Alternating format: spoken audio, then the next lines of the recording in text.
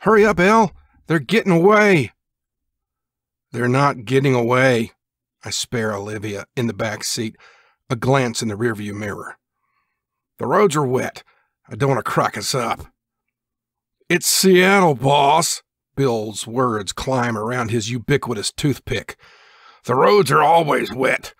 Now just get us close enough so I can put one in the rear tire. He's got his .45 out, thumbing the hammer. Put that away before you shoot somebody. They're civilians. You should have let me drive. I am the wheelman, Red grumbles behind me. It's a Plymouth, not a P-51. I practically put my foot through the accelerator now that we're on the straightaway heading out of town.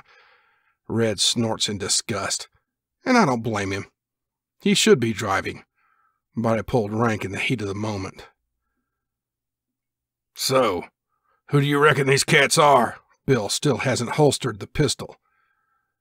My bet's Soviet intelligence, Olivia replies. Or maybe the French. They've got more spies in the States than anybody else. We'll ask him when we pull him over. I gnash my teeth. Now shut up and let me concentrate on the road.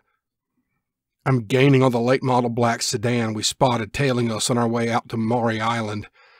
I think my high-speed pursuit skills are paying off until I notice their lights are dead.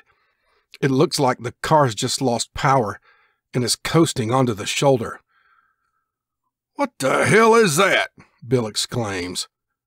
The sky is full of lights, bright, white, dancing lights.